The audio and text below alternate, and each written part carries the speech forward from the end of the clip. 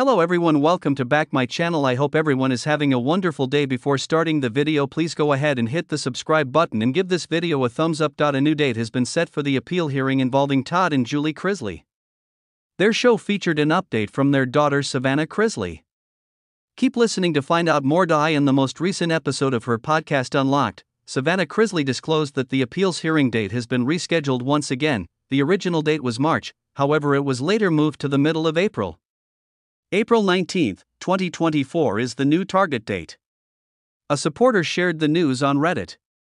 So they pushed it back further, one supporter wrote. "Oh no, it's on the same day as the bombing anniversary in Oklahoma. At the moment, I was on the road. Very frightening. OMG," another person exclaimed. Their attorneys must be freaking out right about now.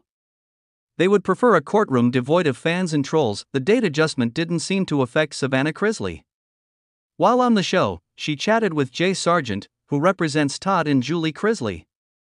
She elaborated by saying that the appeals hearing will not draw many people, which is why the date has been changed. The Chrisleys may not look their best in this, though, according to some admirers.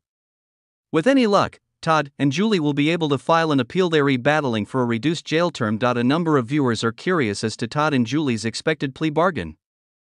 You are not to provide any fresh evidence at the appeals hearing. Who knows if Todd and Julie Chrisley will be successful in their appeal? In a separate Reddit thread, the original poster, right at 5936, raised this very question. On the thread, several of their supporters, detractors, and critics voiced their opinions. Their polished and appealing facade belies their guilt as fraudsters and grifters. As one fan put it, "I'll lead with I think they are guilty as hell." The feds don't botch anything, another person pondered. Nowhere are they going. At the conclusion of the trial and during sentencing, the judge had already dealt with their appeal concerns.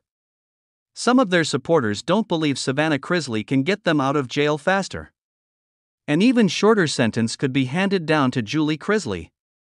The only one behaving guilty is Todd. Since the last case in court, no fresh evidence has surfaced. The appeal has not been approved. You just have 15 to 30 minutes to present your case. It is highly probable that the appeal will be dismissed due to the lack of new evidence. Thanks for watching this video and please subscribe our America People News YouTube channel for more update news.